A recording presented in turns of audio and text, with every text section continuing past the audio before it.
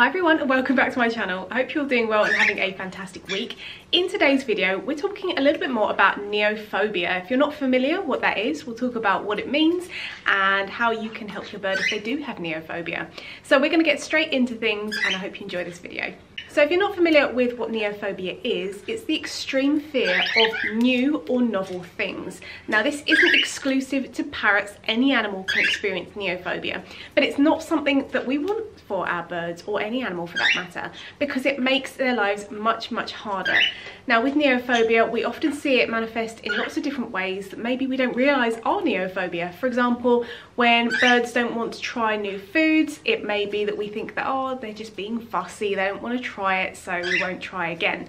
Or maybe birds don't want to play with toys because they don't know how to, or perhaps they're a bit scary for them. They haven't seen toys like this before, or in different colours and different kind of shapes and things. That can be neophobia. It might not just be because your bird's being fussy or being difficult, because we often label birds in different ways. We anthropomorphise them, we put human emotions and experiences onto our animals, and it doesn't always set them up for success. So if we can assume that perhaps they are a bit nervous or fearful of different things, whether that's trying new things or being in new things' presence, then we can set them up for success by trying to help them with it. So what does neophobia look like in birds? Well, quite often you'll see birds just freeze and be very scared of the approaching or object in their space. With cockatiels it's quite obvious, and cockatoos as well, because their crest will normally go right the way up in the air and they'll go quite skinny. And a lot of birds will go quite skinny as well, that really hold their feathers close to them, because that is a sign of being a bit unsure about the surroundings. Some birds will also hold their wings a little bit out from their body, again kind of getting ready for that fight or flight response. Usually flight, they'll often want to escape from anything scary. Some birds will also be super aggressive as well with anything new, again because it is a fear response. So sometimes you may think that your bird's just acting out, they're being difficult, but actually quite a lot of these behaviours are kind of masks for being afraid. So excessive vocalizations, even biting sometimes, which is why we always recommend just really analysing your bird's behaviour, because sometimes you might think the behaviour means one thing, but actually it is kind of covering up what the true issue is, which is often going to be fear.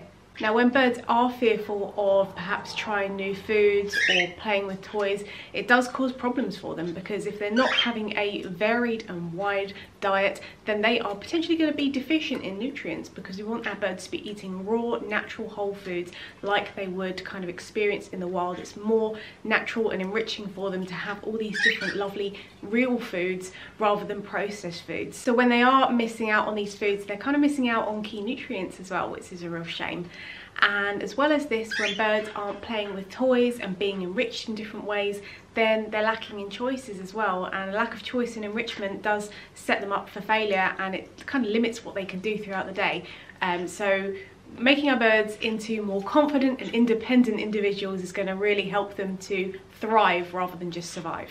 So how do we overcome this neophobia in our birds? Well, I've got 3 top tips for you to help your bird become more confident. The first one is desensitization. This is where you gradually over time get your bird used to new things, and you do it in a nice controlled way so that you know that you're getting the bird used to different things and you are setting them up for success. When you really bombard them with lots of different things at once, that can be overwhelming, so it's good to do it in a structured way to help them. And my fiance David has a video all about desensitization if you'd like to learn more, so I'll leave a card for that now and a link in the description. The second thing you need to do is train your bird. Now I see this quite a lot. People are like, oh, my bird's scared of toys or scared of food. What do? I've tried it multiple times. And you can use positive reinforcement training to get your bird interested and engaged with pretty much anything.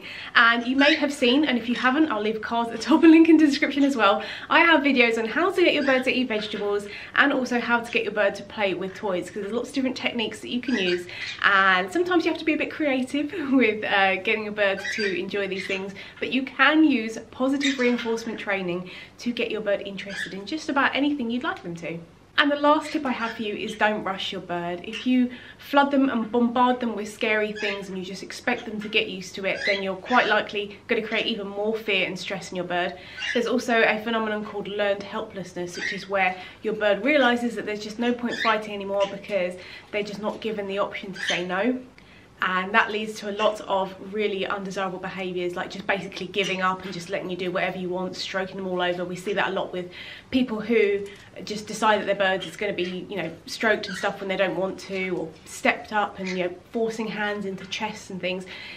The way to have a really balanced and healthy relationship with your bird is to give them choices and allowing them to say no and to fail as well. So when you're not doing that, there is a possibility that over time your bird, or any animal for that matter, can experience learned helplessness, and it is quite tricky to turn that around. So we want to be making sure we're setting our birds up for success, making them independent and confident individuals, allowing them choice, allowing them options, and allowing them to say no as well. Now, if you think the task of getting your bird kind of over this neophobia is a bit too much, you'd like some expert help, then of course do reach out to David and I at Best Behaved Birds. We would love to help you. We've helped lots of birds with neophobia, whether that's getting them onto a healthy diet, whether that's getting them to play with new toys, whether it's exploring the house or getting used to different individuals, socialization.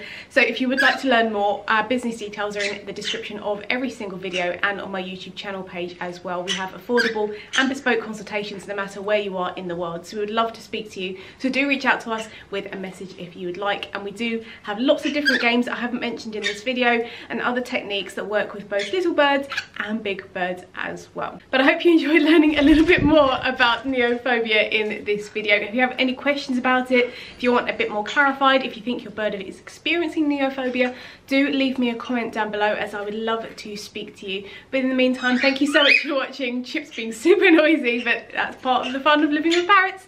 So take care and see you later.